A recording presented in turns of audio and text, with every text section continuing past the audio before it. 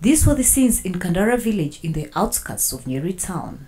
Faces of gloom coupled with anger as the frustrated family carried the body of their kin for nearly 2 kilometers to the morgue after he died en route to hospital.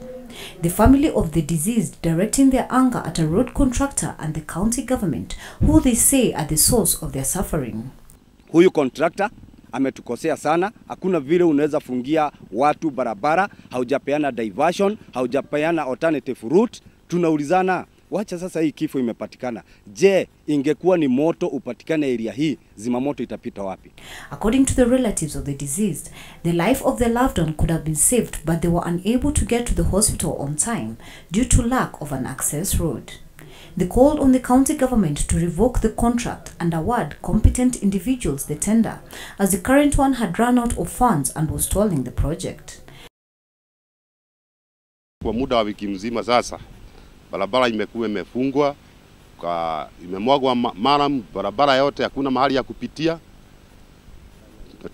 Gari haziwezi kuja, hata matatu, hata nini, hata pikipiki kwenda ni shida tu. Efforts to contact the contractor were fruitless as his phone went unanswered. Nyeri County government was yet to comment on the matter by the time we were filing this story.